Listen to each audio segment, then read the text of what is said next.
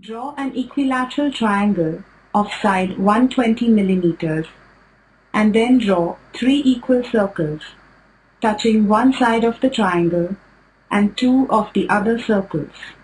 Draw a line AB 120 millimeters long. With center A and radius AB, draw an arc above line AB.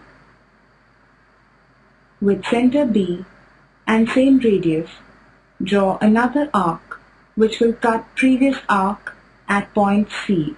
Join AC and CB, thus completing the triangle. Draw bisectors of all the angles of the triangle. They will meet at O and thus divide the triangle into 3 equal parts. Bisect angle OAB and angle OBA. Both the bisectors will meet at M. Now draw the perpendicular distance from M to line AB, meeting it at point P.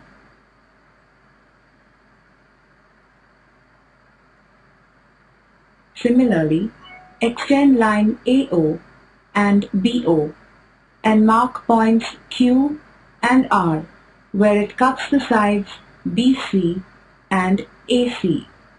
With center M and radius MP, draw the required circle.